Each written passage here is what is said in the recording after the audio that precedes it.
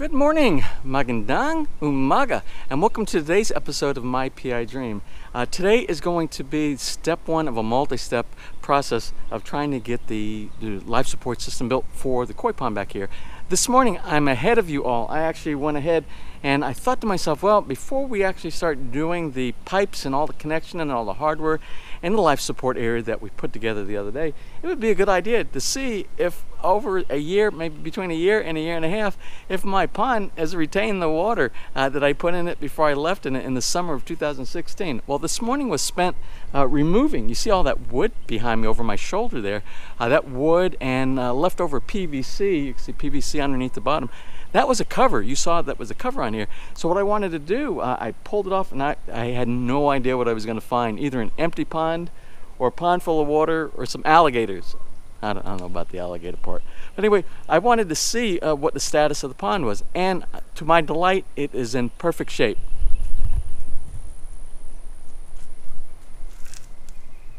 So one of the things that I need to do, it's not a pressing issue, but I just need to clean the ledge, the concrete ledge that goes all the way around this pond. But all in all, I'm happy because it's in really good shape, which means I can focus on other things. What I'm going to do right now, I'm going to work on looking what's inside the settlement tank, which is over there, and then the skimmer. But you can see the skimmer looks in good shape just from the top portion of it, and it has an overflow, and I just need to make sure that the overflow is working properly and sending water, and I believe it has because it's at the exact level where it should be all the time. The level we have right now, when I built it, I have an overflow section inside there so that it never goes above the level it is right now. So I'm going to make an assumption here that since it is in, it can't be a coincidence. Well, it could be a coincidence, but I don't know. That it is at the exact maximum level that it should be all the time. Now this pond, as you see, it's all PVC liner on the inside, all PVC. Eventually what it's going to be is we're going to put stones inside there, some flat riverbed stones inside there, so you don't see the PVC liner, and it will look like a natural habitat for fish. But that's later on down the road. Right now we just need to get the life support system working and do a cleanup today. So today, before we even get into the life support, doing all the connections and hooking everything up, it's a cleanup day for me. So anyway, let's go ahead and get today started. So without further delay, let's get today's video underway.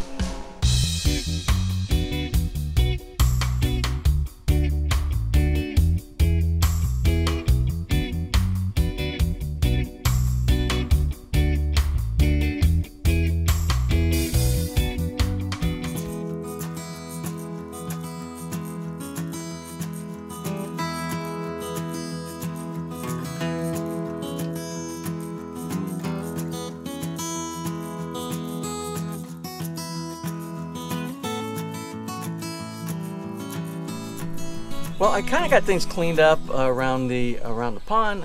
Cleaned up around. I opened up the settlement tank. I opened up the skimmer. Everything looks good there. One thing I need to do, one of the first steps I need to do, is to make a connection that gets both the settlement tank and the skimmer to go into the three-way diverter. This right over here. So my first step is going to be find the best place for the pump itself, which I think it's going to be right here. I think this is going to work right here. And then what I have to do is I have to do some dry fitting of some elbows and some of the connectors. We want to make sure that we have like a union or a slip joint in the event that we need to remove the pump at some point for maintenance or replacement, that we can easily do that without having to cut any pipes. So make sure that you give yourself some leadway for later on for doing some maintenance. So let's go ahead and get started with that.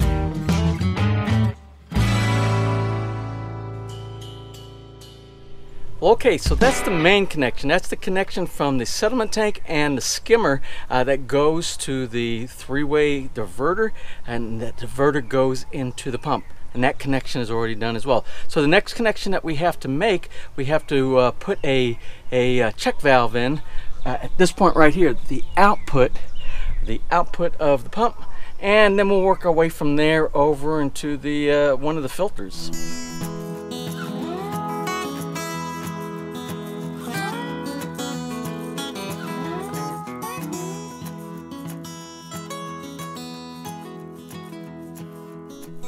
Well, before we go any further, one of the things I need to do, I need to put the biomedia inside the Ultra 2 right here, the canister, the big container here. And that media looks like this. There's three big bags of this, and the way you put it inside, and it's good to do it ahead of time, because once we put the top on and we put our unions on, it's going to be very difficult. And it says it in the instructions anyway, to do that first before you assemble your top portion. It's just this right over here. So anyway, it has this really neat little feature. It has this, I thought it was something that you throw away. I almost threw it away, but it's not. What it does is it distributes out. When you put it inside here, you see, you want to make sure that you don't get any of the biomedia in that hole in that center right there, because it will clog it up.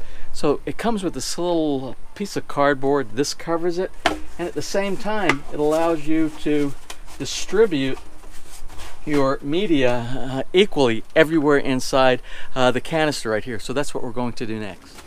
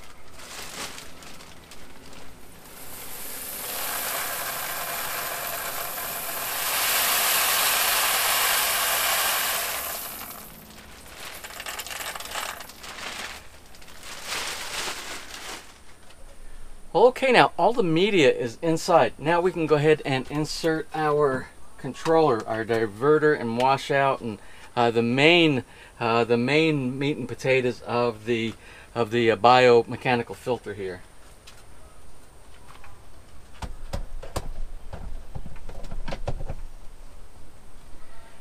Then we have to figure out the best way for routing. The normal way to do it, you come up from the pump straight and a 90-degree elbow, and this is the intake from the pump, and this is the output that goes back to the waterfall, back to the pond, and it has to connect to these two these two pipes right here.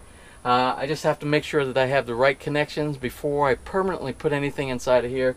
Of course, there's couplers or unions. There's 3 unions on here, so if you ever do need to do any maintenance with this, you can do it. As well, at the bottom there is a washout as well. So right now we have to figure out what's the best way to route our 2-inch pipe into the biomechanical filter. Before I go any further, let's go ahead and put the check valve in. I have 2 kinds of check valves.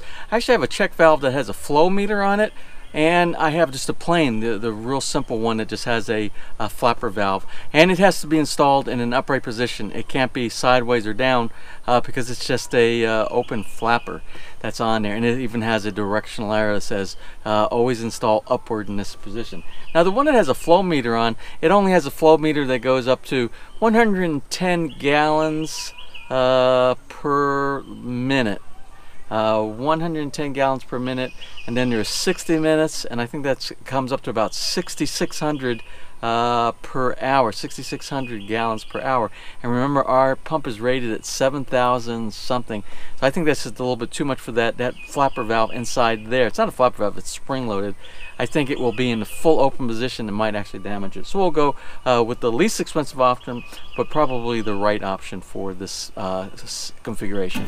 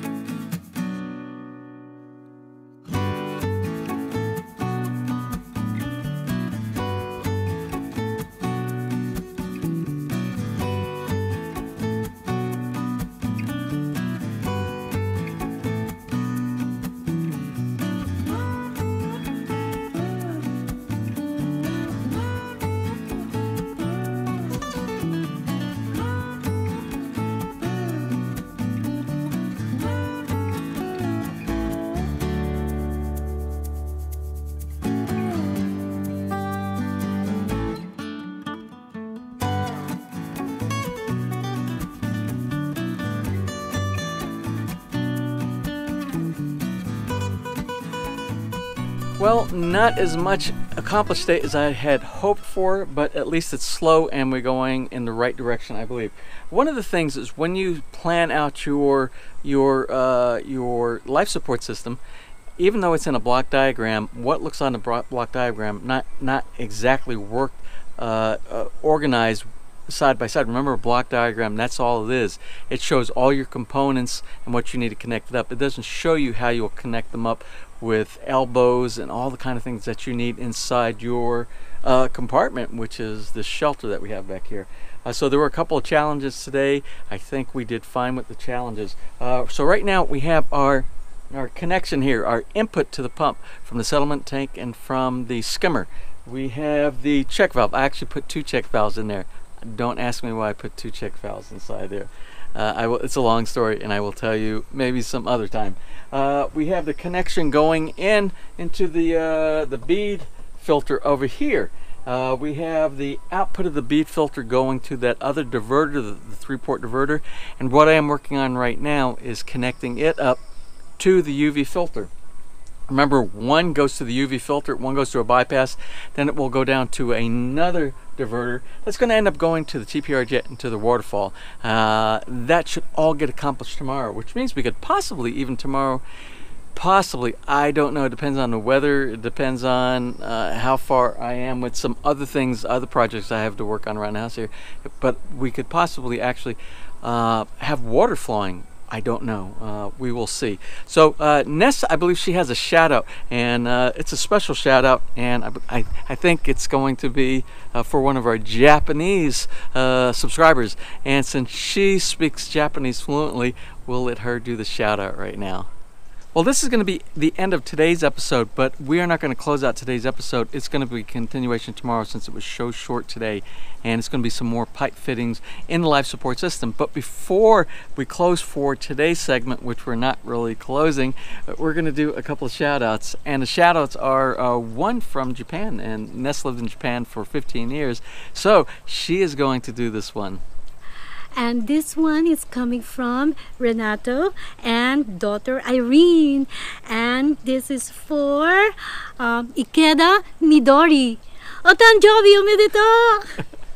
And we also have one more for today, which is April 25th. And this one is for Douglas Hill, one of our longtime subscribers. He is turning 50 today. So anyway, to both of you, we want to wish you both a happy birthday. Well, anyway, Ness told me I should close this out for today, and we will just start a new video for tomorrow for what's remember, tomorrow it's going to be working on the connection to the UV, the bypass for the UV, and maybe a test. We might do an actual test of the pump to see if the pump actually starts flowing some water. That will be really, really exciting for me.